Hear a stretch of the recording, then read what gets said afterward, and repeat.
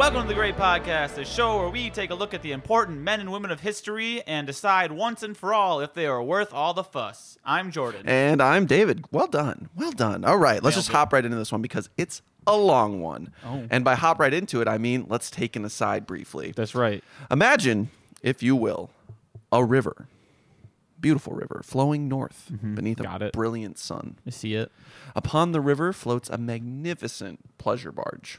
Nice. Attendants are moving about the deck, filling drinks and ensuring all the elites on board are as comfortable as possible. As they should. It is a bright and sunny day, perfect day by most people's estimation. So perfect, in fact, that several on board have decided that it would be lovely to take a swim. Naturally.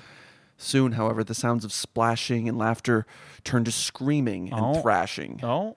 Save him! Someone yells. More people jump into the water, desperate to save the man who is now caught up in the current, flailing to stay above the water. Can't swim, bro. And that's the opening little vignette. So now.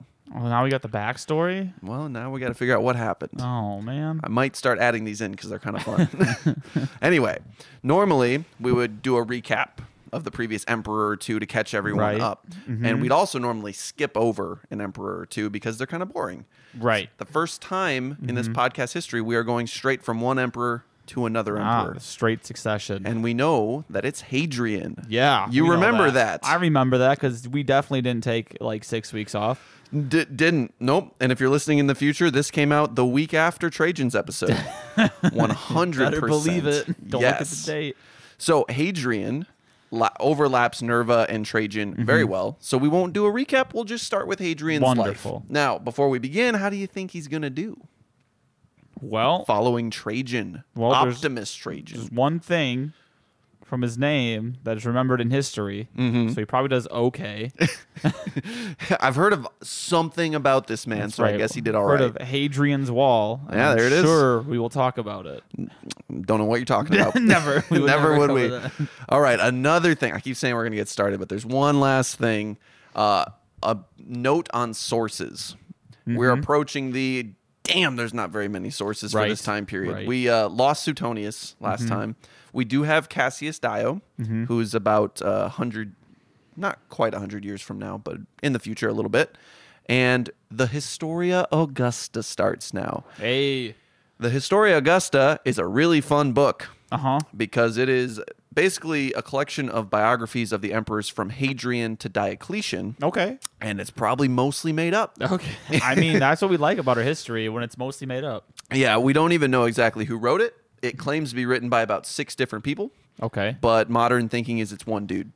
Just claiming to be different people. Yeah, and he messes things up. My edition of this from the 70s that I've been reading from has like notes from the translator guy being like, yeah, this is not true. Like, that doesn't make sense. It doesn't line up at all. Seems like he's confused. Seems like he just didn't want to talk about this anymore. Seems like he's confused. Right. So, as always, grain of salt. But we'll make this as fun as we can. So, Hadrian was born January 24th, 76 CE. Okay. This would be the reign of Vespasian. So a little while back. His father was Aelius Hadrianus Afer, and his mother was Domitia Paulina. They were a senatorial family. Hadrian's great-great-great-grandfather had been the first one in the family to enter the Senate. So they've been around for a while. Okay, yeah. So probably around Augustus's time, family, frankly. Hadrian would have received a solid education in his early youth. His father expected him to follow in his footsteps. But Aelius would not see his son grow to become a man. Unfortunately, he died when Hadrian was only 10 years old. Sad day. But as a result, Hadrian was kind of informally adopted, not officially adopted, by his cousin Trajan. Oh, okay. And another man named Attianus. Kind of a joint, we'll just make sure you get the upbringing you need. Obviously, they weren't taking care of him like walking him across the street. But they were financially supporting him. And again, this is long before Trajan was emperor, or even had aspirations to become emperor. Despite this setback in Hadrian's life, he continued in his studies. He was very fond of Greek culture and devoted a good deal of his time studying the ancient Greek philosophers and teachers. This earned him the nickname of the Little Greek, which wasn't quite polite. Yeah, right. It was a little bit... We're Romans. It's fine.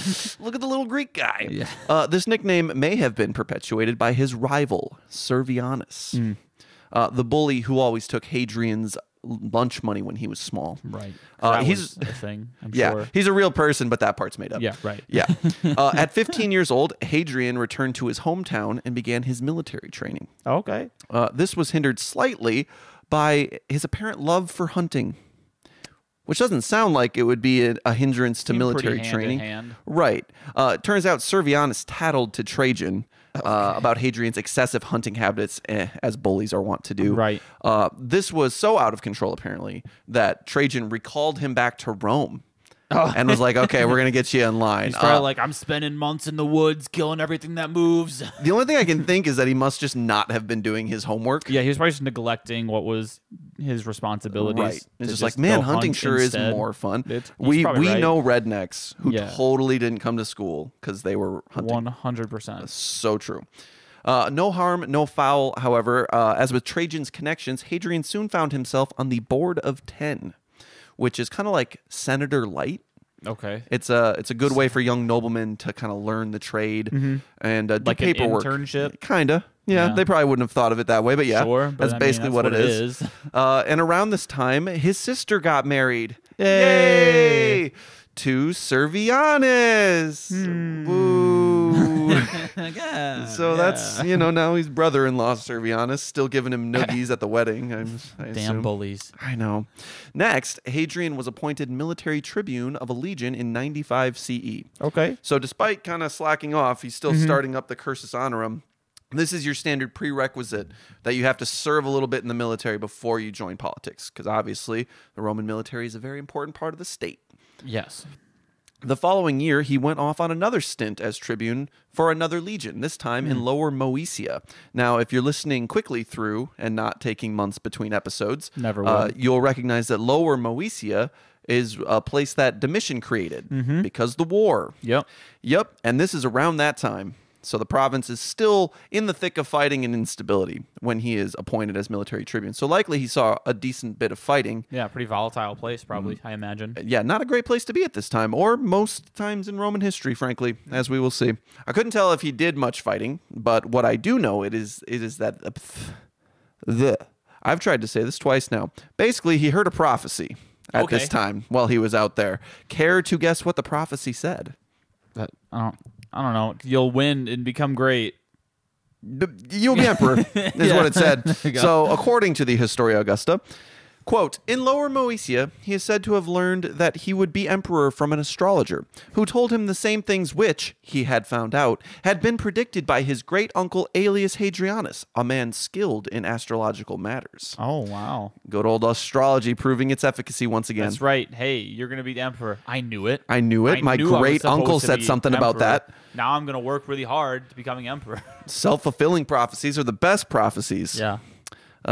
We will soon find that the Historia Augusta loves its prophecies. Well, I mean, they all came true, so even when they don't make any sense at all. Doesn't have to make sense. But no time to worry about the prophecy. Now, Domitian is dead, and Nerva has just declared Trajan will be his heir. Okay. Remember, that happened pretty quickly. Right, yeah. Because things weren't looking good for Nerva.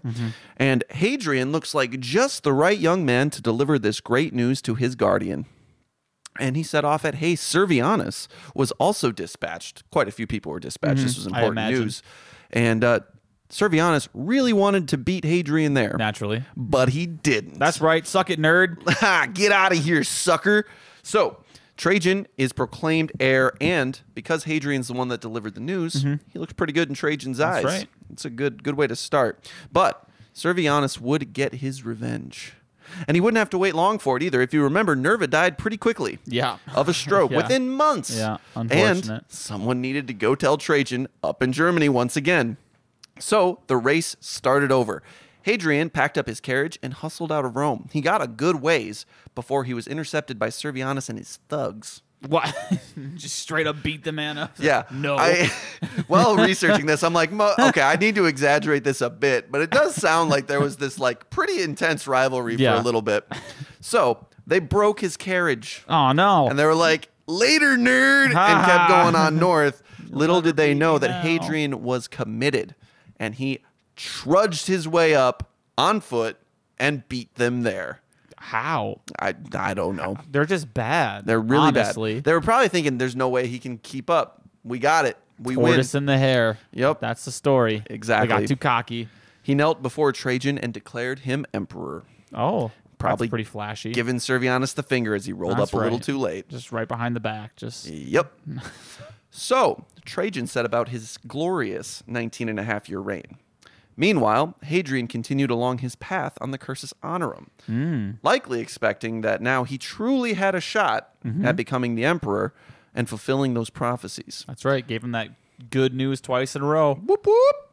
While Hadrian was quaestor around 100 CE, Plautina took a liking to him, Plautina being Trajan's wife. Well, who was a decently important character. Yeah. Seemed like a great lady. They shared a love of Greek culture and scholarship. And soon she put forth the idea that Hadrian should marry Trajan's grandniece, Vibia Sabina, who was around 18 at the time. Oh, okay. Yeah. Perfect. Not even creepy. Oh, no, not creepy at all. They were of an age. Trajan seems to have not been a huge fan of this. Oh. But it's kind of unclear why. But he was convinced, and the two were soon married. Hadrian did a lot while Trajan was emperor. He wrote and delivered speeches to the Senate on Trajan's behalf. Early on, he was actually mocked for his thick accent openly on the Senate floor. Yeah. Hey, learn how to talk, nerd. Dude's bullied in his childhood. Gets important. Gets bullied on the Senate floor. It's rough. Yeah. Rough out here. This did push him, though, to practice his Latin diligently until his accent was hardly noticeable. He then became the official record keeper for the Senate. Oh, another important seems role. important. Yeah. But yeah. When the first Dacian War kicked off, Hadrian joined Trajan in the field, as one might expect, as part of his imperial entourage, and soon his drinking buddy. Oh, what a good spot to be if you're trying to be the heir. Something we didn't cover too much, just mentioned briefly, was that Trajan was known to be a heavy drinker, but he just kept it in line. He never got out of control, but he really liked to drink. Very avid casual drinker. Yeah, or a very high functioning alcoholic. Might have been another way of putting it. If it's not negatively affecting your life, are you even an alcoholic? Well, I don't think this is the time or the place for that discussion. But Trajan liked to drink, and Hadrian joined him in that while they were on campaign, which again put him in a good position with the emperor. Shortly into the war, he returned to Rome to fill the role of tribune of the plebs. This is another rung up, so clearly he's still trying to just climb those ranks. He's still unsure if he's going to be emperor or if he should just try to be the best politician he can be. Well, I guess one would lead to the other in most cases. Well, there's there's no real you don't need to be in the Senate to become an emperor. Right. No, I'm just saying that would help. Oh yeah. And if it didn't pan out, then he'd have a career. Right. That was working for him. A few years later, Trajan was back at it with the Second Dacian War. Hadrian joined him once again and was quickly sent away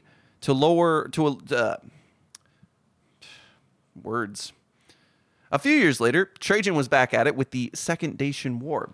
Hadrian joined him once again, but was quickly relocated to be the legate of a legion in Lower Pannonia in 107 CE, about halfway through Trajan's reign. This would be the equivalent of a modern high-ranking general, and he was made governor of this region. So this was a big role for him. He was in charge. He was tasked with, quote, holding back the Sarmatians. Also a big deal. Yes, this was a tribe who was causing lots of problems and will continue to cause problems for a long time to come. Over the next year, Hadrian held back barbarian incursion and eventually won. A peace treaty was signed, though we don't know exactly what it said. Just that some land may have been traded. Yeah, right. Something was settled and it was over, and Hadrian had something to do with it. Perfect. The Historia Augusta tells us that Hadrian's actions in the Dacian Wars and his defense of his province earned him great admiration from Trajan.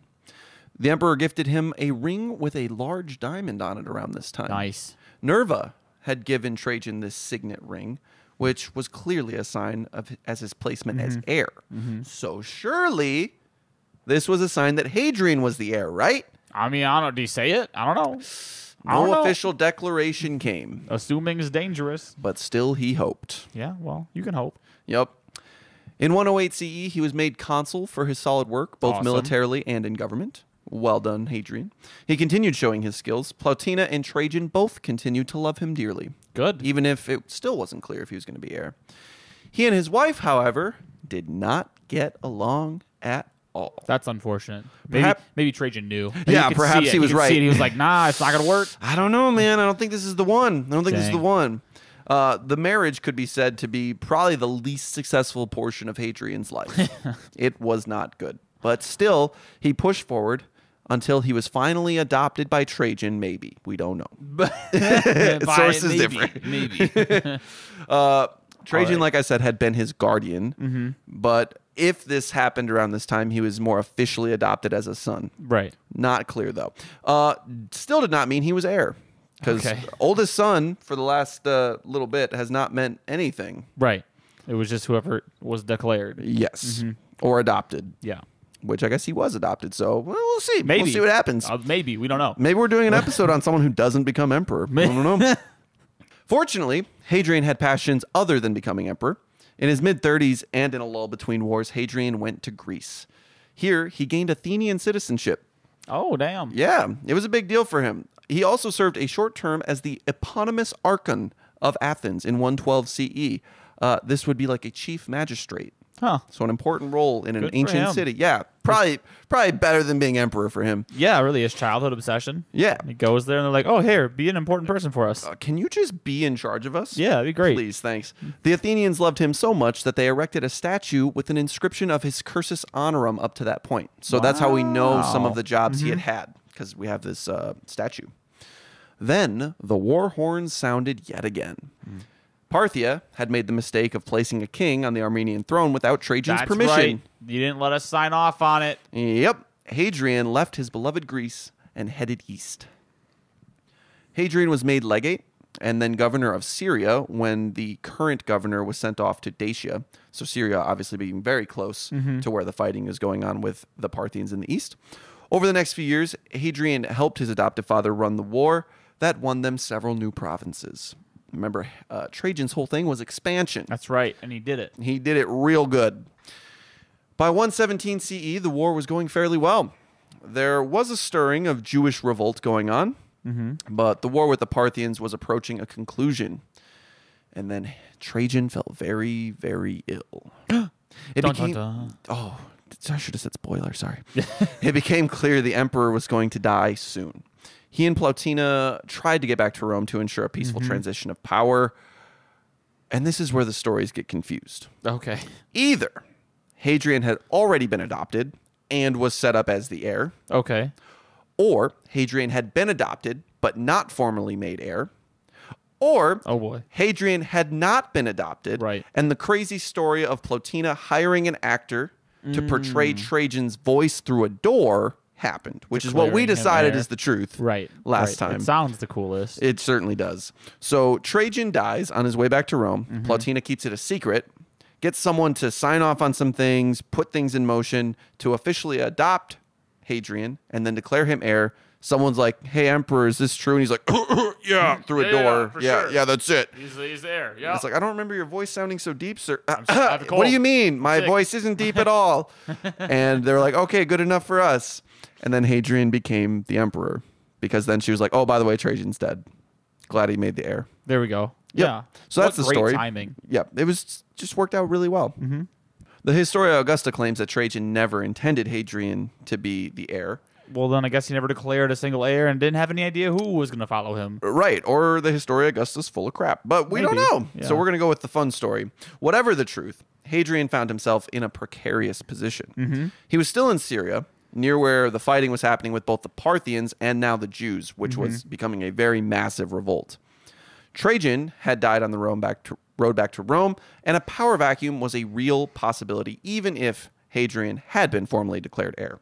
Even if that whole story was wrong, Hadrian's in a bad spot to assume power. To offset this, Hadrian wrote to the Senate, quote, "The unseemly haste of the troops in acclaiming me emperor was due to the belief that the state could not be without an emperor."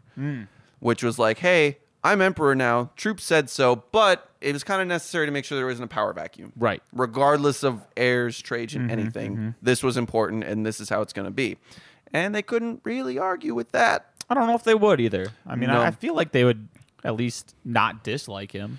They probably thought okay most of him. Trajan's followers didn't like Hadrian. Is something we will see. Oh, that's unfortunate. Yeah. So probably because they suspected he was going to become emperor. and didn't like him. So that's where he finds himself. Trajan's soldiers had obviously sided with Hadrian because he had been with them alongside Trajan for so long, and it was basically his son. So who else are you going to turn to? Plus, Hadrian's still there with the troops. Right. Fortunately, as well, Trajan was able to pay the usual bribe to keep himself safe from the army. Now, Hadrian, like Trajan, did not immediately head to Rome. There was too much going on in the east to just get out of there. The Parthian War was still wrapping up, and that big Jewish revolt in Cyrene, Cyprus, Mesopotamia, and Egypt was still raging, though that was coming to a conclusion as well. A man named Lucius Quietus had been appointed by Trajan as governor of Judea to help put down that revolt. Well, we discussed him briefly. He spent several years putting down the rebellion, and because he did so well and because of the further implications that come from it, the war is actually named after him, the Kitos War. Oh, okay. Yep. So thank goodness we have a strong, excellent general leading the armies of the East, huh? Yeah. Unfortunately, Quietus was soon stripped of his command. Well... his bodyguards were removed, and he was sent packing. Okay. Pretty quick into Hadrian becoming power. Wait, now, did Hadrian do that? Yeah. Oh, he was like, hey, good job. Well done. Go away. Get out of here. Get out. Time to go home. Yeah. Now, you remember I said Trajan and another man had informally adopted Hadrian when he was young. Yeah. Okay. That man was Attianus. I'm going to go with Attianus. And he was Trajan's praetorian prefect near the end of Trajan's reign, which means he is still the prefect when Hadrian becomes the emperor. And it makes sense. He's also kind of like a father figure. So sure, you can stay as my praetorian prefect. But Attianus had uncovered a plot. No less than 4 high-ranking former consuls had been implicated in this planned usurpation. Oh, man. Yeah. In no time at all, mock trials were held. The accused were not present for their own defense when they were found guilty. Well. They were quickly hunted down and slaughtered. Right. This became known as the Affair of the 4 Consuls. Yeah, well, it's pretty straightforward. Yeah. One of these powerful men, take a guess who he was. I don't know. Quietus. Oh, the general. That the general. Like, hey, listen, good job, leave. Sent away. Right. Right. Now, Hadrian claimed that this was all Attianus' doing. The emperor knew nothing of this savagery. Right. Clean hands. Nor would he. And one would think, okay, so now we'll punish Attianus for this. This was unacceptable. Well, I don't know. It kind of seemed like he was trying to help the emperor out. Well, maybe Hadrian felt the same way because instead of, killing him or imprisoning him, Attianus was sent off with a pension. He was retired. Why don't you just get out of court life? That seems out of sight, out of normal. mind kind of thing. Yeah. And then Hadrian promised the Senate that they would forevermore be allowed to try and punish their own members. Oh. This was an ancient right. Only senators should be passing judgment on senators. Okay. So basically, kill off the competition, then promise never to kill off anyone. Right. Promise. It's good. Yeah, I like that. Yep. So that kind of worked, but public pressure was still strong, and people obviously thought he was involved. And so he swore a public oath that he was not involved. He just said it to the people. Yep. No, listen, guys. No, for real, though. I swear I didn't do it. I didn't do it. Now, these men, you have to believe me now, as one would suspect, were Trajan's close allies and friends who didn't like Hadrian. Okay. Their proximity to Trajan and participation in his wars definitely gave them a great deal of power. Power which could have been used to overthrow Hadrian, a man that they didn't like. Yeah. So all this kind of makes sense. And while it is a bit tyrannical, securing power is difficult sometimes. Sometimes. You got to do what you got to do. Now we just got to see if he turns into a Domitian or not. Well, that'll be fun. Hadrian did need men about him that he could trust. In steps Turbo. What? Marcius Turbo. That's not real. Was a naval commander under Trajan. His name's Turbo? Marcius Turbo. Come on. Honestly, I could have just omitted Turbo from the script, but his name's why Turbo. Would you do that? Yeah. I got to talk about him a little bit. He was a naval commander. His fleet helped in the Parthian campaign quite a bit, supply lines and all that. When the Jewish revolt kicked off, Turbo was sent to Egypt to put down that portion of the uprising, because obviously it was very widespread. This was a high honor, as the grain supply from Egypt was the most important asset in the empire. Food. He did well in this and was appointed governor of Egypt after the war to help get things rolling again. This was by Hadrian at this point. Unlike many of Trajan's followers, Turbo and Hadrian got along very well. Good for them. So, with the Jewish revolt put down, a solid man in charge of the East, and those pesky former consuls all dead, right, Hadrian began his slow journey to Rome. He had visited Trajan's body and witnessed the cremation. Obviously, they didn't make it back to Rome, so they did it where they were. Trajan's ashes were then sent ahead to be buried at the base of Trajan's column. Nice. This was actually pretty exceptional because bodies were not allowed to be buried in the city for a long time. Yeah, it makes sense. Makes sense. Yeah. So he was one of the first ever. It was just his ashes, though, yeah. Yeah. So. Most people were cremated, but still, it's a high honor. As Hadrian passed through the Danube region, he settled some sort of military crisis. I could not find what it actually was, but he did some good stuff. Something happened, he did something about it, and it turned out well. Well done. All right. Along with this, he gave up the territories that Trajan had won in 102 CE during the First Dacian War. That doesn't seem great. And so the fears of Trajan's followers were coming true. Yeah. Hadrian was willing and able to give up what Trajan had gained for the empire. Yeah, it's not a good look. Hope it's not a trend. It's not a good look at all. I know the Roman people are all about, no, we're big and powerful. Bigger, more power. Get the things. We don't give the things. Why would we give things to someone when we could take more things? Ridiculous.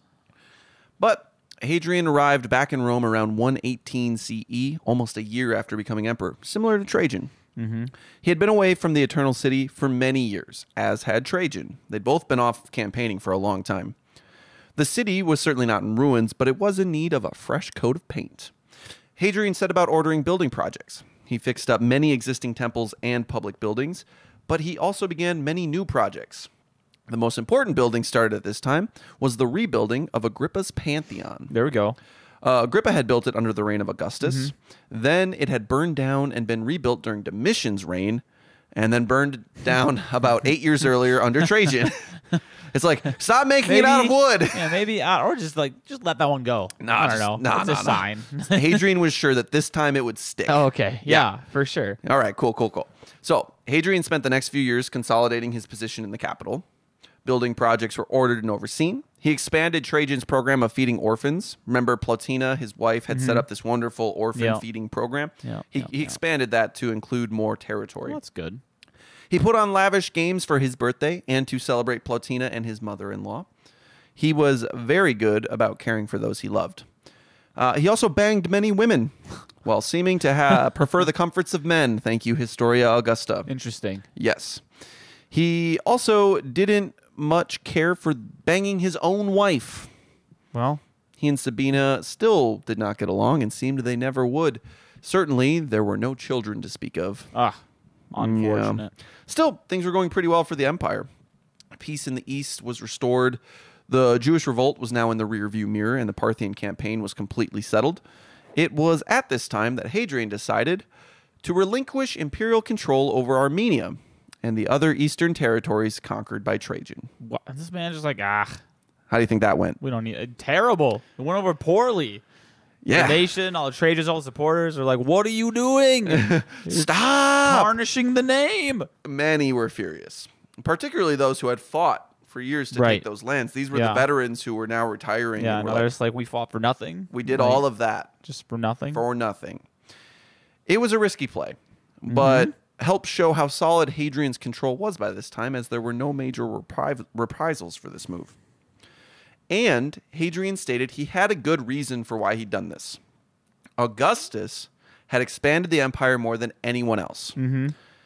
He had also told Tiberius to remain within the natural borders of 3 major rivers, which were the rivers he had pushed up to. He said no more expansion. These rivers were the Rhine, the Danube, and the Euphrates. Well, when we crossed the Rhine, we lost legions. Remember way back when oh no, is it Varus? Don't know. I think it was Varus when Augustus was walking around as an old man going, "Give me back my legions." Yeah. Across the Rhine. Don't do that. The Danube, that's where Domitian was fighting, where Trajan had then pushed across and conquered. The Euphrates divides the Roman world from the Parthian world.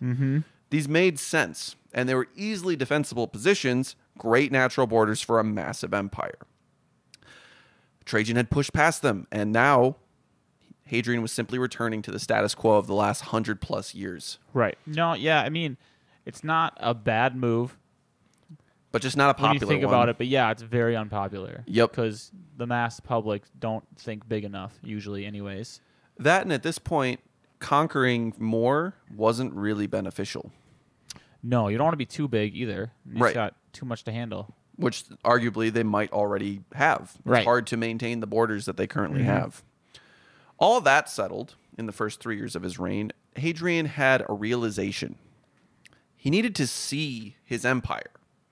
He was sitting in Rome for years now, but he had been traveling for the military his whole life, essentially.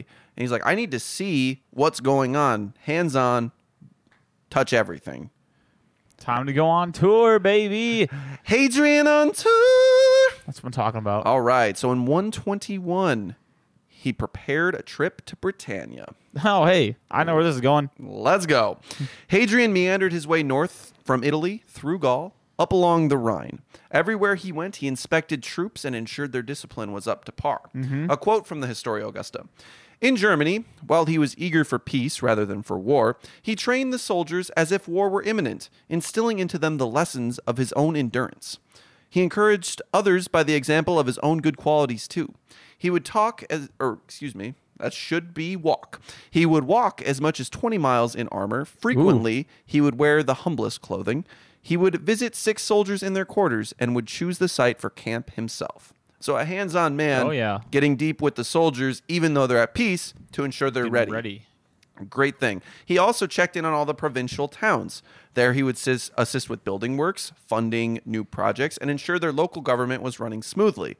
Replace corrupt officials, oversee court. Great stuff. Dang, people gotta love this guy. Oh, yeah. He clearly had a different mindset than more traditional Romans of the time. He saw the empire as a commonwealth. Right. Rather than a Italy ruling everything empire.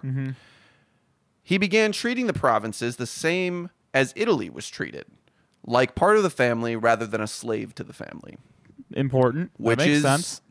Different. Very different. Yeah, I'm sure like all the natural Romans are like, you can't treat them as well as us. But I mean, that's just a good thing to do. Right. Especially at this point where it's been part of the conquered empire lands for so long. Have been involved with the empire for so long that they are just the empire. Yeah. Like they're not provinces anymore, really. But most people didn't see it that way. Upon his arrival in Britannia, the place was having a hard time, as one might expect. Records are scarce, but some sort of rebellion had occurred a few years prior and left the place a little worse for wear.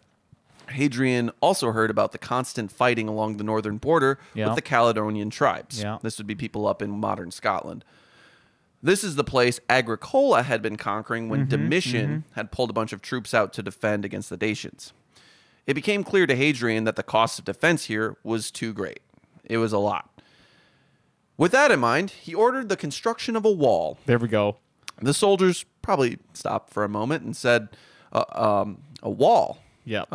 Where would you like it, your emperor? Right. And he just kind of looks from the left to the right. About here will do. But just is that way and that way as far as it can go. Yep. Yeah. So just find a decently narrow spot of this island, build it across there. Build a wall. All the way across. Yep. Then they probably just stared at him as he said goodbye and headed back for the mainland. Yeah. It's like, huh. All right. We'll do that then. Yeah. And so Hadrian's Wall began construction. Arguably the thing that he's known for because it's the thing with his name on it. And probably one of the things he thought about the least in his rule. Probably he was just like, oh, you know what? It's hard to defend this place. You want to make it easier? Just a wall. Put a wall up. Yeah. Interestingly enough, the Historia Augusta is the only place that tells us that Hadrian ordered the building of this. We don't have any other records to indicate that he did it. Hadrian actually ordered it? Yeah. So not only if he did it, did he probably never think about this wall again, but he might not have even ordered it. Right. And yet it's what most people know him for, well, which is very interesting. During his reign, at least. So, yeah. There you go. He never saw it completed. We know that because he left the island pretty quickly after. It took a while. Yeah, and it took a few years. So when he got back, he went through Gaul, obviously, modern France, and he built a basilica, which is a very beautiful building, for Plotina and all her patronage, because he loved her so much, and she was basically the reason that he was emperor. Yeah. As it turned out, she had died shortly before. Tragedy. Yeah. So Hadrian had her deified. Oh. I also probably didn't mention, what but a nice move. Trajan was deified. Yeah. Big time. That makes sense. Like that. Yeah. Like, oh, look at that. He's a god. Before he died, they're like, no, you're a god. Yeah, for sure. Let's start the cult now. It was also around this time of the journey that Hadrian dismissed his secretary. Oh. You will know who this man is. I said he did all of his writing during Hadrian's reign, and we were super sad when we didn't have him as a source anymore. Oh. This man is Suetonius. Dang. He was working for Hadrian at this time. And why do you think he dismissed him? A wild guess. Wow, I don't know. He supported someone else. He wasn't writing good things. He was supporting about someone. Him. I don't know. He rumor had it that Suetonius had developed a quote excessive familiarity with the empress. Well, I mean, it's not like he was doing anything with her. Hadrian, you're banging everybody. Yeah, like come on, man. Let your wife have some fun. Yeah, for real. She's very unhappy. Yeah. Still, you can't have excessive familiarity with the empress, so Suetonius was sent away to go write his histories. Yeah, just go write books somewhere else. Yeah. Along with one of the Praetorian prefects who was also accused of sleeping with... Yeah. Well, I mean... Yeah, not good. You blame her? I don't know. Yeah, she's probably just trying to stick it to him. Yeah. By having him stick it to her. Hey, all that sorted, Hadrian spent the winter of 122 and 23 in Spain. Okay. Which was probably lovely. He restored a temple of Augustus while there and did his usual thing of inspecting troops and seeing to the administration of the region. After winter, Hadrian's entourage crossed the Mediterranean into Africa. So if you're struggling to envision this, north, straight out of Italy, along Germany, to Britain, down through France, into Spain, and now down into Africa, modern Morocco and stuff. Testing my my geography. There it is. Now, while he was there was a local revolt taking place, and Hadrian personally took charge of this. Yeah. This would be in Mauritania, I believe, was the region. So not in my empire. Get out of here. That's right. He led his troops to put down the rebels, and at his side was his trusty friend, Turbo. Turbo. But then rumblings from the east came to them. The Parthians were preparing for war. Once he gave again. you stuff back. He just said, listen, this is the border, all right? Just chill. It sure was nice, those 50 years that Nero gave us of peace with the Parthians. For real. Hadrian gave command of the troops in Mauritania, the province that I was mentioning, to Turbo, and took a ship across the sea to the east. So now imagine on our line of him traveling from northwest Africa, hops on a ship, Mediterranean, all the way back to the east where he was when he started. It's a big trip. Yeah. Yeah. So now I think I didn't say where he landed. Probably somewhere around Syria. He rushed to the Euphrates River, the natural border between the empires, and there he met the Parthian king personally. Okay. And the two were able to come to an accord. Oh, good. War had been avoided. Good. Still, Hadrian spent some time along the border shoring up the defenses, as one would. As always, he saw to it that his men were drilled and disciplined. They needed to be ready for Parthian treachery. But this is a really good indication of what Hadrian likes. Hadrian likes peace. Yeah. And preparation. And this was a wonderful example of diplomacy at work. Now, Nicomedia, which is a major city east of modern Istanbul, had been hit by an earthquake shortly before Hadrian's arrival as he moved back west. I could have worded that better. Per his usual behavior, Hadrian spent a great deal of money rebuilding that which had been destroyed. It may have been around this time that Hadrian met his beloved. He's already married. I don't know what you're talking about. The boy was likely 13 or 14 at the time. Come on now. Hadrian would have been in his mid to late 40s. That's a lot. Now, this is all speculation on when they met and when they started having a relationship. Might have met him in a city of Claudiopolis. Claudiopolis, obviously. Which is, I only included the name because it's really fun to say. Name, yeah. Obviously built for Claudius. The boy may also have been a page sent to work in the imperial court. We don't really know where he came from. We'll say he was from Claudiopolis because that's around Greece, and Hadrian loved everything Greek. That's true. The two did not immediately become lovers. That's good. Instead, Hadrian sent the boy off to Rome to learn court life, to basically be a page. Right. Over the coming years, the two would grow very close, but we'll get to that later. Yeah, maybe like 5 or 6 years, hopefully. I don't know why I didn't include his name here. It'll be confusing later because I can't remember. And it's something. That's all right. You'll just tell us the boy that went to go be a page. Yep. So Hadrian continued moving around Anatolia throughout 123 CE. He set about the completion of a temple of Zeus, which had been started back when the former kings still ruled the territory. That's a long time ago. Long time ago. This temple still exists today. Oh, my God. Oh, that's so cool. Yeah, it is. Yeah. Hadrian built a lot of stuff that we still have. But after that winter, Hadrian headed to the place he most adored, Greece. Yes. Yes. Throughout the rest of 124 and 125, Hadrian toured Greece. A quote from the Historia Augusta, "Here he undertook the Eleusinian rites, following the example of Hercules and Philip." Wow. This was an ancient Greek ritual, religious ritual, which I had to stop myself diving into because there are too many rabbit holes in history research. Yeah. But future emperors will also do this. The Eleusinian mysteries is another term for it. So we'll hear about that again. But anyway, very big thing for him. He probably loved that. Yeah. The Athenians then begged him to revise their constitution. Oh, man. Which he gladly did. I bet. They also granted him citizenship, which might have been earlier, and it's just confused. Right. Yeah. Right. The thing. He goes to Greece a few times. It's about history. So it's all kind of messed up. Hadrian set up a pair of foundations to help fund the public games and festivals in case the rich people were broke or didn't feel like it. How nice. Yeah.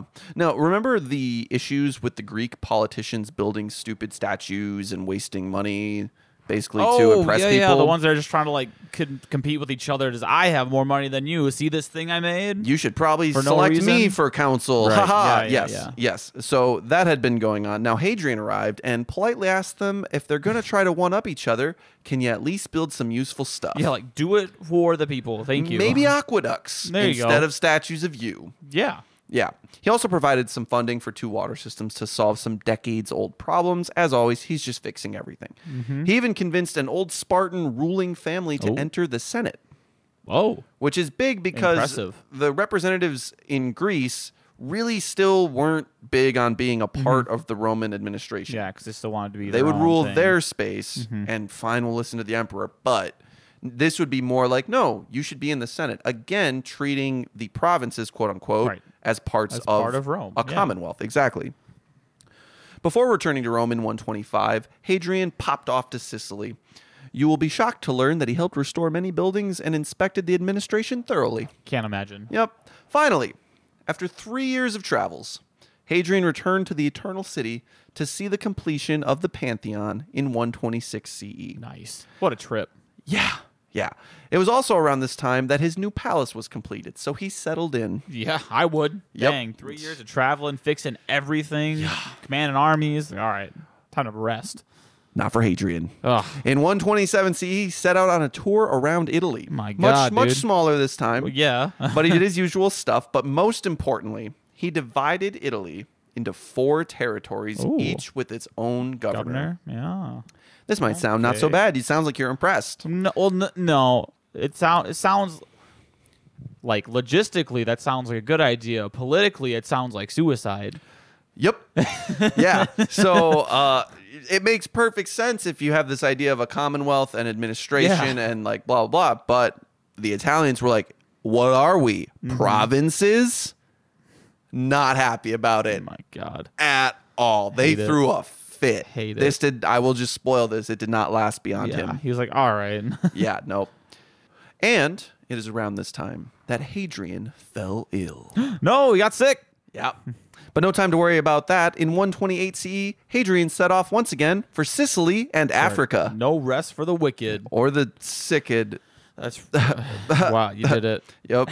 Once there, he ensured order was maintained and gave a rousing speech to the troops. Wow, sick, huh? Yep. I have a feeling he's getting better. Yeah. But what we will see is that in his later years, he's just sick. Oh, he's just not well. He's not a well man. Gets a little grumpy. Yeah, well, I would too. Yeah. He ensured that order was maintained. Parts of his speech actually still exist on an inscription. That's really cool. I love that stuff. There's so many things that I'm learning still exist, and I want to go see them. And with that, he decided to cut it short this time and head home. No 3-year journey around the empire this time. Just a quick through Sicily, around Africa, and back. Just a few because he didn't months. Finish going through Africa. Oh, that's right. He had to leave real quick. Real quick. The East started brewing. Yep. Whew. Glad we can finally relax in that newly built villa. Never. And spend time with his beloved Antonius. That's his name. We got it. No. Oh. Antinous. Antinous. Right. That is him. So they are now lovers. Maybe. We'll say they are. Instead, now lovers, maybe. But no. Instead, he sets off on trip number 3.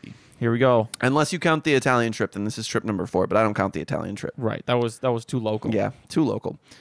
This time, he's heading east first. And naturally, where do you begin if you go east of Italy? Tell me. Greece. There you go. Oh, no, Jordan. Geography, not your strong suit. No. Correct. Here, he set up a council called the Panhellenion, which, again, a little bit confused. It might have been one of the other trips, but this is where I'm saying it happened. Okay. This was an attempt to unite the Greek cities as kind of a coalition of their own. In practice, it became more of a religious country club. Interesting. I guess it makes sense. Yeah. Also did not last long after Hadrian's death, but you can't fault him for trying. So Antinous and Hadrian then meandered their way from Greece down to Egypt. Along the way, he decided to rebuild the city of Jerusalem. Oh, cool. Yeah. Which had been mostly destroyed years earlier during the wars. And he was going to call it Aelia Capitolonia. And the Jews were not happy about this at all. No. That's Jerusalem. But we'll worry about that later. Well, I'm sure the Jews will worry about that later. Oh, they will. In 130 CE, the party arrived in Egypt, and there they restored the tomb of Pompey the Great. Oh, okay. You'll remember that he had been killed in Egypt while fleeing Caesar. That's right. And Caesar was very upset about that, so he built a tomb to him. Pompey was known for his efforts to bring the East under Roman control. So this move of restoring his tomb might have been an attempt to remind the Egyptians who was in charge. Remember, not too long ago, decade ago, they had risen up with the Jews, and it had been a big problem. Yeah, they had lost. Egypt had been, I just said that. The two lovers then hosted a lion hunt. Oh. Which is what you do. Hunting. Yeah, I assume he's hunting the whole time, everywhere. Imagine. I mean, you're out traveling. I mean, if Trajan had to yell at you for hunting, and then you're emperor, you're hunting. You're hunting, yeah. His travels, we think, he's a great administrator and everything. Truth, he just wanted to go hunting and didn't want the senators yelling at him. Hunt around the world. Yeah. Yep. No. I'm doing things. This is just me doing what I love while working. Right. You know, nothing says love with a teenage boy better than killing a lion. I would agree. Yeah. So next, the entourage took a tour down the Nile River. Oh, here we go. Quote from the Historia Augusta. During a journey on the Nile, he lost Antinous. His favorite. So that's who was drowning. Oh, it was on a pleasure barge? Yeah. This dumb kid couldn't swim? Yeah. And for his youth, he wept like a woman. Okay. Wow. Concerning this incident, there are varying rumors. For some claim that he had devoted himself to death for Hadrian. So maybe suicide. Oh. And others, what both his beauty and Hadrian's sensuality, that doesn't make sense. Whatever the result, Hadrian deified his young lover. Well, that's probably not going to go great. And declared that oracles were given through his agency. But these, it is commonly asserted, were composed by Hadrian himself. So he wrote some beautiful things about him and then said, "You are a god." Yeah. People loved it. Oh, really? Particularly in the East. Yes. I mean, you know, the homoerotic love was definitely more popular in the East. Yeah. And he was a lovely young lad, apparently. And for about the next 100 years, the cult of Antinous is a pretty popular cult. The next 100 years. Yeah. Yep. There's still people waiting for Nero to come back. Oh, man. Yeah. Well, he came back once. Yeah.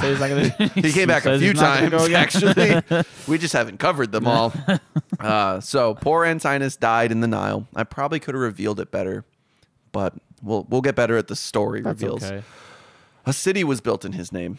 His body might have been buried there, but one inscription we found implies that he was buried at Hadrian's villa, all the way back near Rome. His deification was not all around popular. However, the cult that I mentioned did spring up, and it was pretty good PR for Hadrian, I guess. And also, something I wanted to mention, it got lost in the way I worded it, but the part where he accused Hadrian of weeping like a woman. Right. Gotta love the misogyny of the Romans. I was like, huh, well. That's not very nice. Right. Yeah. Anyway, no time to worry about that anymore. Because the Second Jewish-Roman War is about to kick off. Woo! Woohoo! It's not entirely clear where Hadrian was for the next couple of years. He likely returned to Greece for a while in 131 to oversee the Temple of Zeus being completed and that Greek council. And born. Yeah. But then he was pulled back to Judea because the Jewish population was not happy. Really, really mad. Real upset about some stuff. For a long time, Romans had integrated various religions to fit their pantheon. Okay, we have conquered you. You have your own gods. Let's join them with ours, and we can all be happy. You can worship your gods. You can have some of ours. We can worship yours. It's great. Pantheon's What a strange way to do religion. It is, and it's an important thing to understand about why the Romans didn't like the Jews and then the Christians. Yeah. Because genuinely, they were a problem for the way everyone else did religion. Yeah, they were like, no, we're not going to worship any of your fake gods. We will talk more about this next episode, about what the real issues were underlying Christianity and Judaism. Right. But the basics is the very foundation of monotheism, Judaism, Christianity, there's one God. Well, have you noticed how many emperors are gods? A lot. Most of them. All of them so far. Oh, okay. Except maybe not Domitian. I don't think Domitian was deified. Nope, because they had Damnatia Memoria on him. So yeah, there's a few that haven't. But most are. And every god is supposed to be revered. Or every emperor is supposed to be revered as a god. And false idols, all that, you can't do that in Judaism and Christianity. They have one god, and they were not going to give him up. Throughout history, there had been allowances for Judaism because they were ancient, they were well established, but they still pissed the Romans off. That's right. You're not conforming. Why won't you conform? Now, one might expect that after the problems that we have faced with the Jews over the last bit, the Kitos War, the first Jewish-Roman War, basically 50 years of problems, then maybe we try and take it easy on them. No, you try to wipe them out. Right. Good. Yeah, now you're thinking. So when we rebuild Jerusalem, what if, hear me out, Hadrian said to the architects, what if we put a temple to Jupiter on the Temple Mount? Yes. Let's do that. Oh, can you feel the cringe? Let's really just crush them. Yeah. So naturally, unrest began. Dang, I can't believe an architect was actually like, yeah, that's a good, I can do that. I'd be like, no. Something to remember is the Jews had been expelled from Jerusalem, so there weren't Jews there. I know, but yeah, you got to think like this is it's not going to end holy. No, let's not. Now, the Historia Augusta has another claim for why the Jews kicked off their revolt, and we'll quote here: "At this time, too, the Jews set a war in motion because they were forbidden to mutilate their genitals." They were forbidden to circumcise, and they're like, no. Which there may or may not have been a law created saying you can't circumcise under Hadrian. Yeah, I know there was stuff about it throughout history. Yeah. But this is the only place I could find it was in the Historia Augusta. And what's really funny is that sentence I just read is like in the middle of a paragraph and then not elaborated upon. Just doesn't, no pretext or post-text, just... Yeah. So the translator of my copy puts a note like it looks like he just didn't want to talk about it anymore. Just threw it in there. Yeah, just that's it. So I love reading that book. It's really fun. Really good historical context. Yes. So we're going to look at this revolt in more detail during Mastery of Military Might. Let's just say it was a long and bloody affair that took 4 years to conclude. Yeah. By 134 CE, Hadrian was getting old and tired. He'd spent nearly a decade traveling around the empire. With the conclusion of the Jewish War, he returned to Rome to enjoy his villa. Maybe. The war had left a very sour taste in his mouth. He claimed it had been a, quote, cruel and sudden disappointment to his aspirations for his united empire. Yeah. Which makes sense as a peace-loving guy. Yeah. We'll talk about this more later, but this revolt genuinely took them off guard. They really did not see it coming, like anybody. It went like, bah, and there we were. It just exploded. Also, 2 years later, his wife Sabina died. Yeah, well, you know. Yeah. Oh, let's weep in public. Oh, no, the Empress. I'm so sad.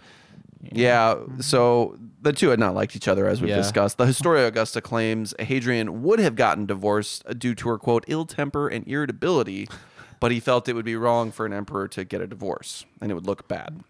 So just sleep around a lot instead.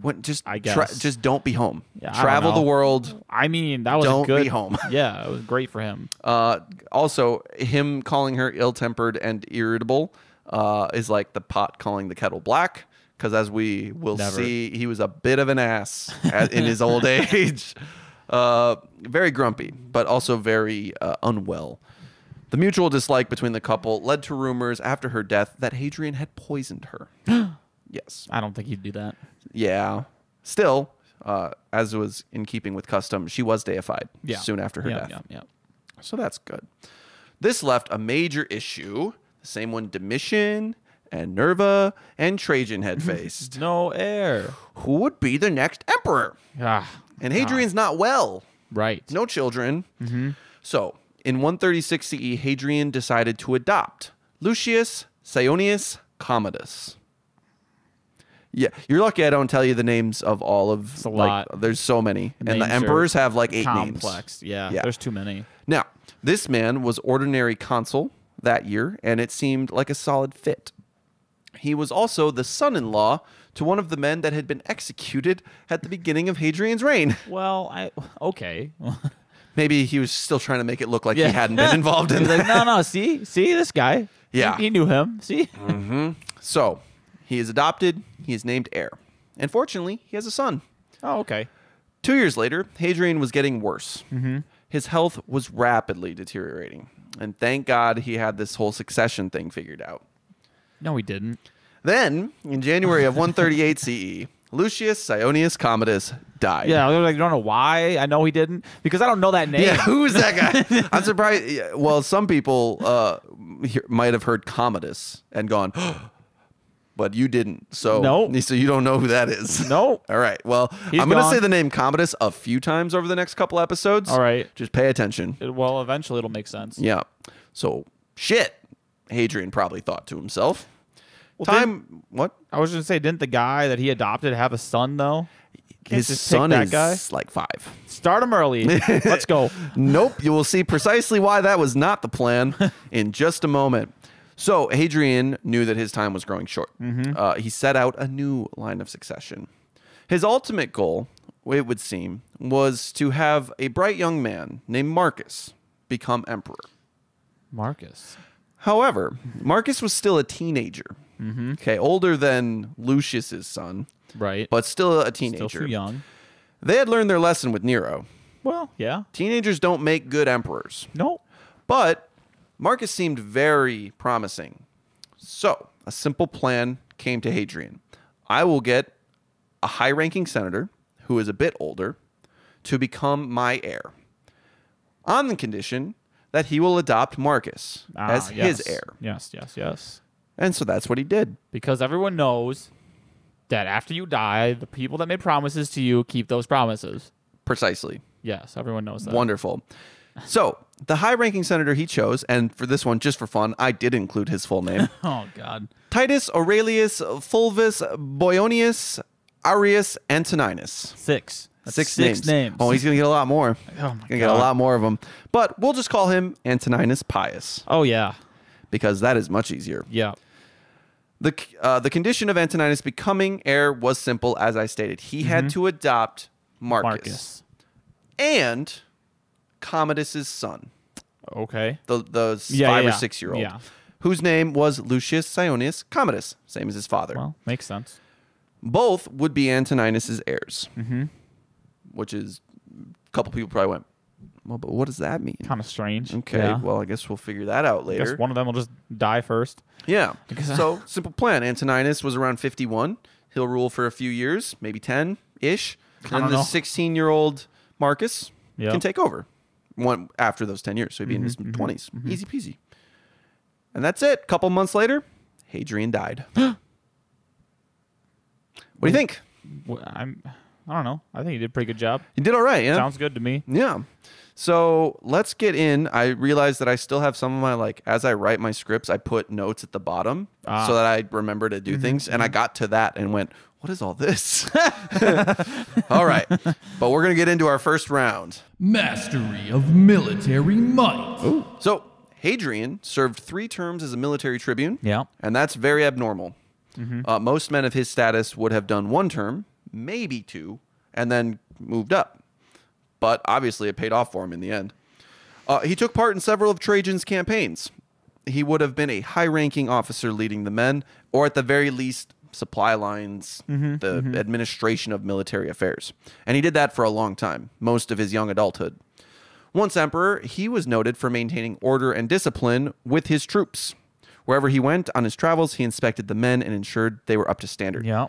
He didn't draw too much condemnation for this because he also practiced discipline and endured hardships. As we mentioned, he was the one planning where camp would go and stuff. Yeah. Cassius Dio says, quote, he subjected the legions to the strictest discipline so that, though strong, they were neither insubordinate nor insolent. Good. Pretty good. He set firm boundaries on the empire to stop further expansion and also to prevent incursion of barbarians, which we have been seeing. Right. And also the Parthians. Issue on the border. Been a problem for a while. I mean, pretty much all of Domitian's reign was spent fighting the barbarians. And only once Trajan stepped in and just killed everyone did it stop. Well, I mean, that's one way to do it. Got a nice little buffer there thanks to Trajan. So that's a very wise move. Set yourself up defensively. But now, let's take a look at the greatest challenge he faced while in power. The Bar Kokhba revolt. Another thing that I tried not to get too deep into because you can learn a lot if you want to dive into this. Now, we need to understand the history of the Jewish people in this area a little bit and what's been going on in the empire to lead to this. So back in Nero's reign, the first Jewish revolt had kicked off. This is the war Vespasian and Titus were fighting when the year of the 4 emperors happened. Titus carried on the war while his father went off to Egypt and then Rome to become emperor. Titus took Jerusalem and destroyed 3 of its walls and tore down the temple itself. The Jews were then banned from entering the city, as we discussed. Bad times to be a Jewish person in this area. This was all in the late 60s and 70s CE. And we are ending in 138. So, 60 years removed. Titus and Domitian took turns as emperor without much issue from the defeated Jewish population. Obviously, they'd been crushed pretty thoroughly, so we had about a generation where they didn't do much. Time to build. So we went through Titus and Domitian, but then near the end of Trajan's reign in 115 CE, while many of the legions were off in the east fighting the Parthians, the Jews of many provinces suddenly rose up. That's where Hadrian started. This is the Kitos War. And administrators and other officials had been killed en masse by the Jews. It was a very sudden uprising where a lot of troops were slaughtered, and so were just the average Romans. It was kind of genocide. Is what they were going for. As we discussed, Trajan placed Lucius Quietus in charge of putting down the revolt, and he did a brutally fantastic job. Brutally fantastic. According to Dio, 460,000 Romans were killed. That's a lot. That's a lot of people. Yeah. Remember, this was across 5 provinces. Yeah. Probably exaggerated, but even if it's doubly exaggerated, that's an insane amount of people. Oh, and that was actually claiming to only be from 2 of the provinces. Cassius Dio says that was, so probably exaggerated. But either way, it wasn't good. It was very detrimental to the empire.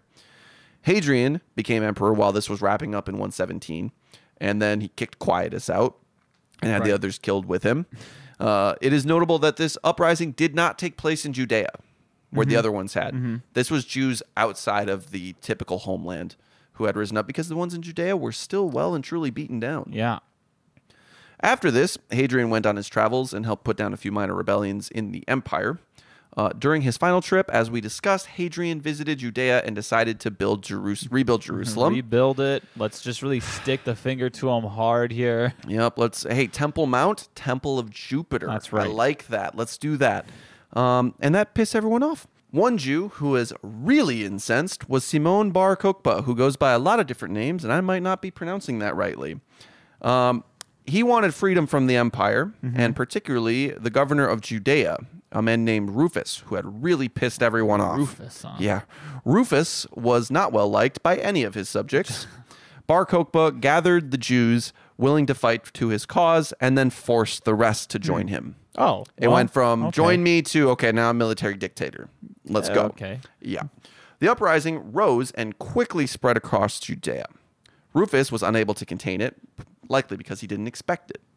And he was very unliked, so no one would be trying to look out for him or anything. And basically that, yes. Yeah. In 132 CE, he disappears from the records. Rufus. Yeah. he's gone now. Either he died or got fired. Let's go with died. Why not both?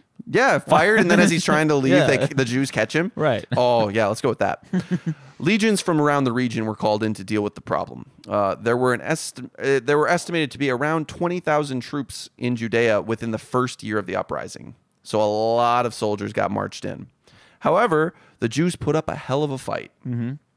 They held out against the reinforcements, and it is possible that an entire legion was ambushed and wiped out by the Jews in these early months. Man. Yeah, it's not entirely clear. A lot of this is very messy, as one might expect. Yeah. But they were soon able to establish an independent state. Ooh. Yep, Judea has broken free and is now run by essentially the king, Bar Kokhba. So a lot of the Jews, naturally, thought that Bar Kokhba was the Messiah. Well, yeah, I guess. It kind of makes sense. Rightfully thinking so, I suppose. Seems like the end times for sure. He obviously also became the leader of this new state, as I mentioned. Now, with several legions unable to handle this issue, Hadrian began pulling in legions from around the empire. This is when he went there personally. Yeah, like, all right, I'll take care of it. In 134 CE, he renewed a push into Judea. This wasn't Hadrian leading personally. He was older by this point. He was choosing generals, but he was like Domitian leading from the rear. You know, he was out there. It was also around this time that Hadrian's chosen general for this job arrived from Britannia. This is Sextus Julius Severus. So he was like, okay, we need someone good. How about the guy literally at the farthest end forever? Yeah, and he's like across the empire. Yeah, let's get him out here. 80,000 troops marched in. Woo! Somewhere around 10 legions. That's a lot of people. That's far more than Titus had. Yeah. During his war. This number was still somehow less than the rebels. Oh my God. Yeah. By this point, probably my assumption is I tried not to look too deep because I could have dived. Right. But I imagine by this point, many Jews from other regions were would just started migrating. And, they're like, an independent Jewish state? Yeah. Hell yeah, I'm going there. Being outnumbered and having lost several battles the previous years, the Romans took a much slower approach. They methodically took each city one at a time. They weren't going to try and engage this massive army when they didn't have superior numbers or position. Right. Soon, the tide turned in favor of the Romans. Bar Kokhba retreated from fortified position to fortified position as the legions slowly advanced. And now, the war had turned from reconquest to annihilation. Yeah, they're like, nope, not happening again. No, many would consider what followed a genocide. I mean, yeah. That was probably the plan. They're like, they keep rising up. Just keep causing problems. Gotta put them down. Yeah. Bar Kokhba fell back to the fortress of Batar and quickly found himself besieged. He may have killed his uncle for possibly working for the Romans at this time. Many claim this ended his divine protection, and that is why the Romans won. Okay. Yeah. Killing his uncle. Yeah. And when God Batar doesn't fell, want you anymore. Yeah. Bye. I hope you find your dad. When Batar fell, horrific massacre followed. Yeah. Hadrian was presented with the rebel leader's head. Then a systemic destruction of all the villages commenced. Yeah. Those attempting to flee were hunted down and slaughtered. Yeah, that's definitely genocide. Yeah. Dio claims that nearly 600,000 Jews were massacred. 50 fortified towns and almost 1,000 villages were burned to the ground. That's a lot. As was common, those captured and not murdered were sold into slavery. Right. Yep. The revolt was officially put down in 136 CE. Dio tells us that the death toll on the Roman side was so high that Hadrian was deeply bothered by it. Yeah. Quote, go ahead. I was just going to say he felt bad about this whole thing. He's like, damn, I just really wanted that Temple of Jupiter. I just really thought it would look nice. Building, guys. I've built so many temples to so many gods. I didn't think they'd be this upset about it. Quote from Dio, many Romans, moreover, perished in this war. Therefore, Hadrian, in writing to the Senate, did not employ the opening phrase commonly affected by the emperors, if you and your children are in health, it is well. I and the army are in health, which is what they would normally say. Yeah. Emperor and the army are good. I'm not going to say that part today. Yeah. This is bad. We're not good. It is speculated that following this war, there was a massive conscription effort to replenish the losses. It was the thing Hadrian had feared. He didn't like war and felt it wasted it was a waste in most cases. And this, as I said, was a surprise. And it really bothered him. So, to sum all that up, to sum up his mastery of military might so we can give him a score, he was a military man throughout his early life. Most of his life until he was emperor, he was involved in the military. He did plenty of fighting and leading, both his own men and under Trajan. As emperor, he personally saw to the defenses of the frontier and training and discipline of his men. He ordered a military strategy of defense, which was highly unpopular at the time, but was clearly very wise with the lens of hindsight. He didn't lead from the front much in his reign. He was like Domitian, leading from the back. But unlike Domitian, he was a lifelong veteran. So, what do we give a man who really liked peace but did a damn fine job when he had to go to war? High score. I think so. I'm thinking like in the 7 or 8. I was going to give this man a 9. You're thinking a 9? Yeah. Okay. Do I go... I think if you're going to go 9, I'm going to go 7. Because I think 16 is solid for someone in his position. Do you, boo-boo. All right. So I'm going to go with 7. You're going to go with 9. That is a 16 for mastery of military might. It's the biggest difference we've had so far, I think. It might be. I think we're usually just 1 point off. It might very well be. Terrible tyranny. Okay. He may have connived his way into the purple with the help of Plotina. Similarly, he may have already been the heir, and there may not have been anything bad going on. Conflicting stories. Very likely, he was involved in the affair of the 4 consulars. Right. Yeah, so, maybe his praetorian prefect had those 4 men tried, quote-unquote, and executed, or he was involved. He gave them a fair chance. Yeah. I'm sure he did. Yeah. And said, I just have to put him down. And Hadrian didn't know about it, of course. Hadrian didn't know anything was going on. Anything. The Historia Augusta points to several more executions in his final months. If this did occur, it was likely a combination of Hadrian being very ill and miserable, coupled with his desire for a smooth transition of power. Yeah, this man, near the end of his life, had to be just really upset about everything. Real, just not in a good way. I'm sick, I'm tired. We'll get there. War sucked. We'll get there. He's not in a good way. Yeah. So he had several people executed, all accused of seeking the purple, which obviously he did not want. Here is a quote on the 2 periods of executions coming from Cassius Dio. Hadrian, though he ruled with the greatest mildness, was nevertheless severely criticized for slaying several of the best men in the beginning of his reign and again near the end of his life. And for this reason, he came near failing to be enrolled among the demigods, which we will discuss next week. The Senate did not want to deify him. But the Senate did not like him. We'll talk about it. We'll talk about it next. Oh my gosh. We'll talk about it next time. The nice part about going 6 weeks, just kidding, we totally recorded this the following week, is that I am well and truly into the next script. So I know a lot about what comes after this. But anyway, the Historia Augusta also points out that once he became emperor, Hadrian sought no revenge against rivals from his previous life, which his brother-in-law Bully is probably very grateful for. They don't say his name specifically, but I'm going to say this next line is about Servianus. Quote, men whom he had treated as his enemies when a private citizen, he merely ignored as emperor. So that, after his accession, he said to Servianus, "You have escaped." Yeah. Nice. It didn't actually say Servianus' name, but I needed it to be. I'm sure he was part of it. Yep. Dio tells us of one exception to this rule, Apollodorus. Do you remember that name? Yeah. This was the guy the main architect under Trajan, who built that big bridge and a couple other very impressive things. Apparently, Apollodorus had grievously insulted Hadrian during Trajan's rule. Well, so Hadrian found a pretext for banishment and eventually execution. Right. Yeah. Yeah. Yeah. Makes sense. Don't insult him at a meeting, because he might be emperor one day. His actions in Judea helped push the Jews to their breaking point. Rebuilding Jerusalem, where the Jews were not allowed to be, and then placing a false god statue on their temple was an affront too far.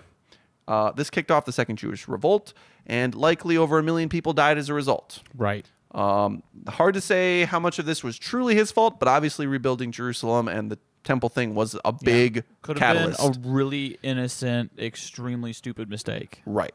The systemic annihilation of the survivors is easily classifiable as genocide. Yeah. Something to bear in mind. This was different to the Holocaust. Correct. In the main reason that this brutality was the result of 70 years of atrocities committed on both sides. Right. It was just the conclusion to a lot of warring. Yeah, it wasn't, hey, I need a scapegoat. Not extinction. Let's slaughter these people because of what they believe. It was, wow, you guys are kind of annoying. Let's fight about it. Oh, that was really bad. Let's not do that for 50 years. Oh, we're doing this again? Oh, again? No, we're not doing this again. Yeah, that's pretty much what it was. The Jews were just as ruthless as the Romans, but genocide's genocide, and the Romans won and committed genocide. And that would have been under Hadrian's orders. So we definitely need to consider that. It did help stabilize the empire, though. It's also rumored that he poisoned his wife. Well, that's dumb. I'm not even consider that one. They didn't like each other. Yeah, but that does that. So he refused to divorce her. Yeah. For his whole life, and he just openly slept with other people. He wasn't losing anything. Yeah, you are probably correct. So, terrible tyranny. He had a few extrajudicial executions and genocide. Right. What do we give for that? This is a tough one, because otherwise, seems like a pretty good dude. Like, overall, not abusing his power, not being terrible. I want to give him somewhere around a 4 or a 5. Maybe a nice flat 5. Nice flat 5. Yeah, because he, on the whole, seemed like a good, sane, moral, prudent ruler who did a few pretty questionable things to keep the stability of the empire. Yeah. Yeah, okay. We'll go with 5. 5? That's fair. All right, bet. That genocide gave him a few points. It sure did. If it had just been the affair of the consulars and killing some people when he was grumpy and dying, it would have been like a 1 or 2. Yeah. I mean, Trajan got 3 total between the two of us. All right, on to the next. Lives of the Living. A long quote from the Historia Augusta. He was in one and the same person both stern and cheerful, affable and harsh, impetuous and hesitant, mean and generous, hypocritical and straightforward, cruel and merciful, and always in all things changeable. His friends were enriched, even those who did not ask him, while to those who did ask, he would refuse nothing. Yet this same man listened readily to whatever was whispered about his friends, and thus almost all, even the closest, and even those whom he had raised to the highest honors, he regarded as being in the category of enemy. Which doesn't really sound like the person we've been talking about today, but that's what the Historia Augusta says about him. Most of those words, most of the descriptor words you said before you started saying sentences were contradictory. Each one of them was.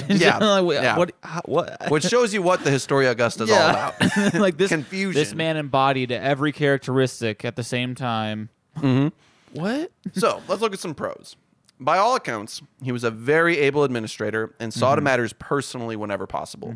I mean, he traveled the empire. Fixing everything. He met his subjects, improved infrastructure and administration, fought corruption. Along the way, he built defensive fortifications along the most dangerous stretches of their borders. He ensured troops were well trained, as we've discussed ad nauseum. The fact that the emperor could travel around for so many years attests to how smoothly things were running. He didn't need to be home. He didn't need to rush places most of the time because it was going well. You can tell by the shock of the Jewish revolt that they felt very secure. Right. They're like, yeah, things are going great. Having a good time here. Not planning to defend inside the borders at all. They did not expect it. We're still riding what many consider to be the golden age. We are still going up. Hadrian's efforts certainly feel golden. Yeah. Empires don't often update and rebuild their infrastructure en masse. Clearly, things are going quite well. Aside from the Jewish revolt, there was peace across the empire. Couple little uprisings. You're always going to have that in ancient times. But a final quote on the positives here from Dio. Other traits for which people found fault with him were his great strictness, his curiosity, and his meddlesomeness. Yet he balanced and atoned for these defects by his careful oversight, his prudence, his munificence, and his skill. Furthermore, he did not stir up any war, and he terminated those already in progress. And he deprived no one of money unjustly, while upon many, communities and private citizens, senators and knights, he bestowed large sums. So a very open-handed man. Let's look at a couple cons. I have a very short list. The Senate didn't like him. Apparently. Many felt Hadrian was a coward. They had spent years fighting under Trajan and couldn't see why Trajan's adopted son would abandon his gains and lead his people through an era of peace and prosperity. Ridiculous. Disgusting. Get him out of here. Or death.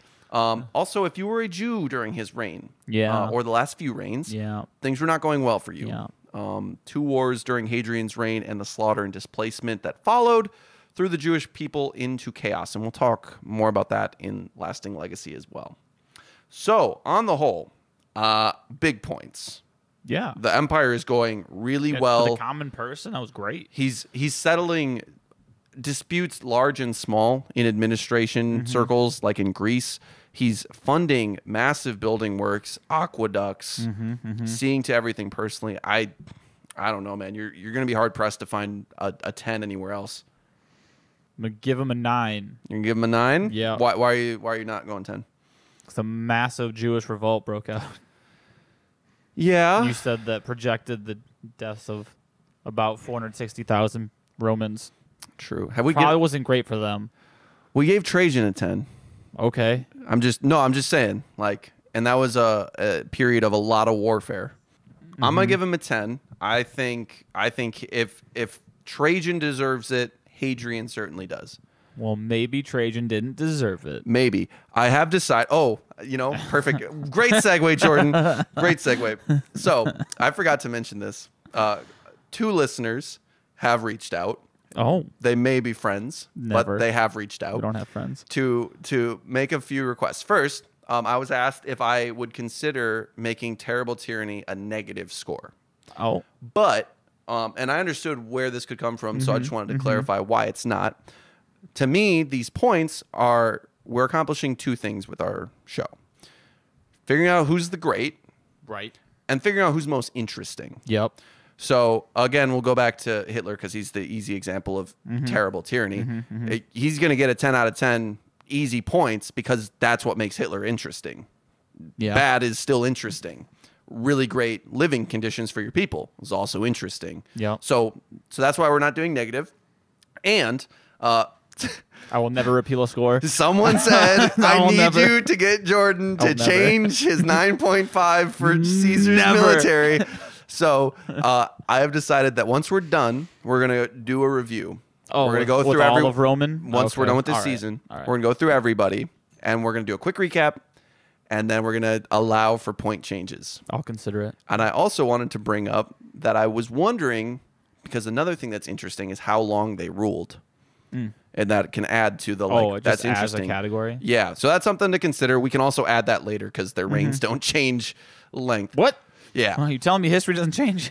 Anyway, all that aside, Lives of the Living, I'm giving him a 10. I think this is probably one of the best times to live in the Empire. Yeah, so. Unless you're Jewish. Yep. And it sucked under Trajan to be Jewish, too. Yeah. We'll give it to him. Yeah, let's go. Yeah. All right. I will not change a score. And 9.5 is staying. You're such a bad person. All right. Whew. 2 more rounds. Departing demise. So now, we're going to follow Dio's account of Hadrian's death. Okay. Okay, so we'll start off with this quote. He now began to be sick, for he had been subject even before this to a flow of blood from his nostrils, and at this time it became distinctly more copious. He therefore despaired of his life, and on this account appointed Lucius Commodus to be Caesar for the Romans, although this man frequently vomited blood. You telling me this man's nose just started leaking and didn't stop. He's like, well, probably going to die soon. Hey, man, you're my heir. He wipes his bloody mouth from as he gets up. Oh, great. Okay, yeah, sure, perfect. There's a lot of blood leaving these bodies that's not supposed to. Yeah. 2 men apparently took issue with Lucius's appointment and condemned the action. And naturally, these were 2 of the men executed shortly before Hadrian's death. Yeah. Gotta take care of the dissenters. However, one of them shouted a curse at the ailing emperor before his execution. Oh, no. I'll quote, that I am... It's supposed to be guilty, not fealty. That I am guilty of no wrong, ye, O gods, are well aware. As for Hadrian, this is my only prayer, that he may long for death, but be unable to die. He'll die. He'll die soon. Oh, but he will long for it. These words proved prophetic. Oh. Dio tells us that Hadrian longed for death in his dying months. Apparently, there were even existing letters from Hadrian about this very mindset. Oh. We don't have them. He just mentions them. Still, Hadrian carried on ruling despite his misery. Now, this is a long quote from Dio, but it's fun. Okay. Hadrian became consumptive as a result of his great blood loss, and this led to dropsy, swelling, fluids. And as it happened that Lucius Commodus was suddenly carried off by a severe hemorrhage, the emperor convened at his house the most prominent and most respected of the senators. And, lying there upon his couch, he spoke to them as follows. I, my friends, have not been permitted by nature to have a son, but you have made it possible by legal enactment. Now, there is this difference between the 2 methods, that a begotten son turns out to be whatever sort of person heaven pleases, whereas one that is adopted a man takes to himself as the result of a deliberate selection. Adopting is probably better, is what he's saying. For this reason, I formally selected Lucius before all others. But since heaven has bereft us of him, I have found as emperor for you in this place the man whom I now give you, the one who is noble, mild, tractable, prudent, neither young enough to do anything reckless, nor old enough to neglect aught, and is not ignorant of any matters pertaining to the imperial office, but can handle them all effectively. I refer to Antoninus here. What an intro. Yeah, just like real this hype guy. Man. Real hype man here. Yep. So then Hadrian instructed Antoninus to adopt Commodus's son and Marcus, as we saw. Yeah. With the succession sorted, Hadrian went back to begging people to put him out of his damn misery. Someone just kill me. Will you please stab me? Treat me like Julius. Stab me a lot. He would often ask for swords or poison so he could just get it over with. They're like, no, my liege, no. Obviously, the imperial staff were like, we can't do that. And we will see more next time that Antoninus actually was the one that convinced him, dude, you have to die naturally. You can't. Just like you couldn't divorce your wife, the emperor can't commit suicide. I guess that's fair enough in terms of saving face. He still kept trying to threaten and offer bribes for a little bit. Like, just do it. Bro, but eventually, I will give you all of these coins right here. he buckled and was like, okay, I'm asking my barbarian hunting companion to stab me.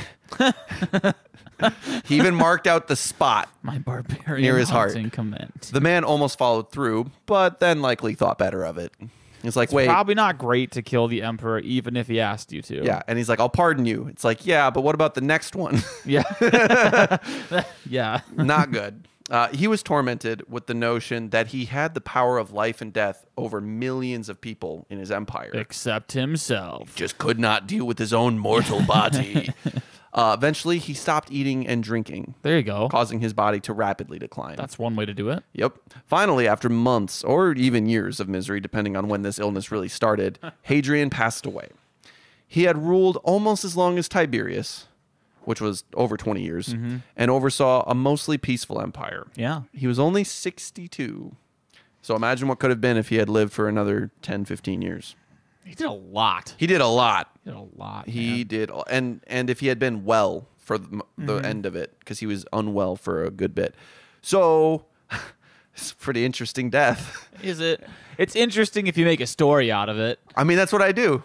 It's like, how interesting are they? I mean, Yeah, but some of their deaths are interesting without adding story. Well, but let's look at it. Let's just break it down quickly. Okay. Right. He realized he was dying. Yep. A couple years before he's actually dying.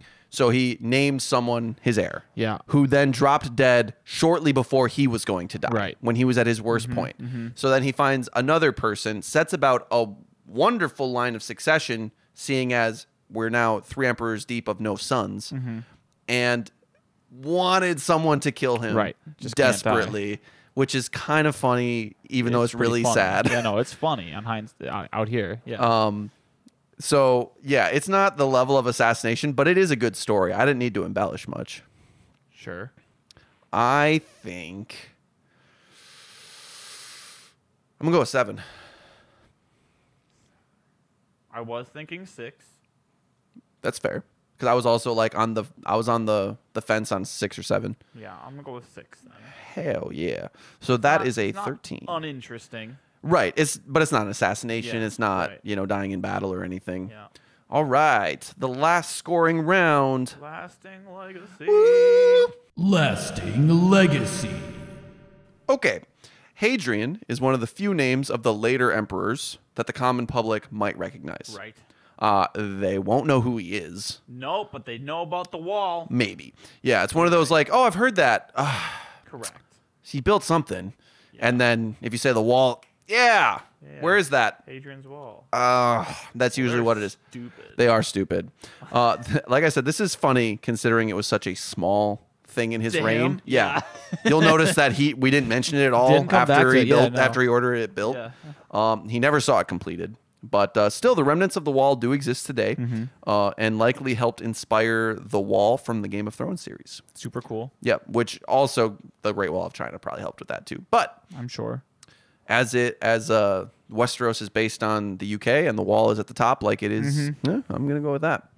One building that doesn't get recognized as Hadrian's work as often, but is far more famous, is the Pantheon. Yeah. The building was a reconstruction, as we said, but it has endured for nearly 2,000 years. Well, like 3 times over? Yes, exactly. The first 100 years had to build it 3 times. Now we got it right. He was right. He was right. He's like, this is it. I got it. So I've been there. It's awesome. It has been a Christian church for a long time, which is a bit contrary given it's called the Pantheon. Yep. But a quick story that when I was visiting Rome, I didn't really have much knowledge of anything really. I just liked Rome. So learning now how many things exist in Rome that existed back then, I'm like, Yeah. But we had been walking and doing tours for days and we're exhausted. And on our last day, we're like, okay, no tours. We'll relax in the hotel and then walk where we want to. And just stumbled upon the Pantheon. As you do. And I went, is that the Pantheon? Because I didn't know it existed. I didn't know it still stood. That's how little I knew. And it was free. Doors are open. You just go in. That's cool. It was wonderful. It is the defining thing out of my time there. Next, Hadrian is one of the 4 or 5 good emperors. He is remembered in that he ruled during the peak of the Roman Golden Age. Yeah. He helped get us to the peak, in fact. His contemporaries may have been upset that he was less into war than Trajan, but his doctrine of defense would be all that holds the empire together in the coming centuries. Yeah. They're just dumb. Yeah. They had a stupid notion of like, we have to expand because we're Rome. And he was like, hey, maybe we just get everything super stable, get a lot of money, Just rule. Maybe. We own the world. Yeah, maybe we just kind of just sit in that for a while. Wouldn't that be nice? He is known as the traveling emperor, obviously. Makes sense. It's a very interesting story there. He moved around the entirety of his empire throughout his reign. Very abnormal. Most emperors only traveled to fight, usually. Otherwise, they just chilled where they were. Hadrian traveled for the love of it, as well as a strong desire to see his empire run well. He also has one of the longest reigns in Western Roman history. 6th longest overall in the Western Empire from what I could see, but that might not be entirely accurate, which is a big thing.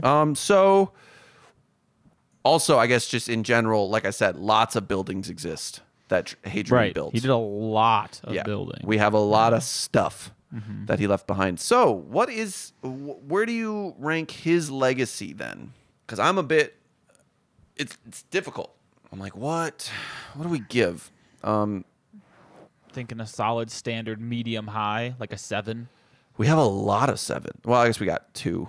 We got 2 that we went with 7. Who are those? Do you think it's higher? Vespasian and Nero are 7s. No, I don't know that it is. We got the wall.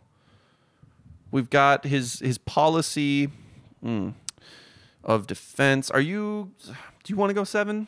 I want to go 7. Do I want to go 7 or 8? I mean, why don't you go 8? You walked in the Pantheon. I did walk in the Pantheon. Thank you. Yep. Okay. 8 and 7. So that is Seems like a 15. pretty good personal reason. Oh yeah. Where did it go? I'm doing this all on a Surface Pro as a tablet this time, which is great. Right. Evolving. But it's a little less convenient than a mouse and keyboard for typing things in. Yeah. So, wow. His score. It's got to be a good one because he has good scores and a little bit of tyranny in there. Yeah. So, okay. So Trajan got 72. Mm-hmm. What do you think? 77. 71. Damn. Yeah. Where did they differ? Master of Military Might was a big one. They were so close in like everything, and then just like a few off.